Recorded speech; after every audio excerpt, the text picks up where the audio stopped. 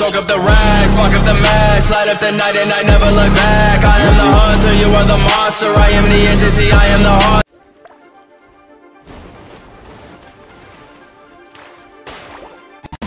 Who's that Pokemon?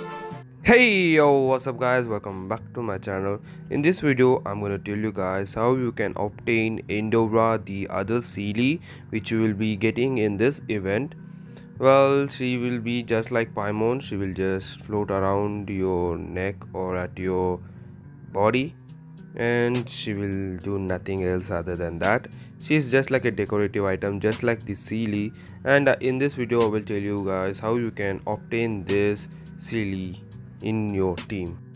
To obtain the ENDORA Seelie, first of all you should do all the story quests regarding this event, the wishful drops. If you go to this ENDORA's education or whatever that thing is, you will have to do the event fully. You will have to complete all the 5 events, the 5 sub events. You will have to go to different locations and you will have to do those different 5 locations, and you have to search different type of water monsters and capture them.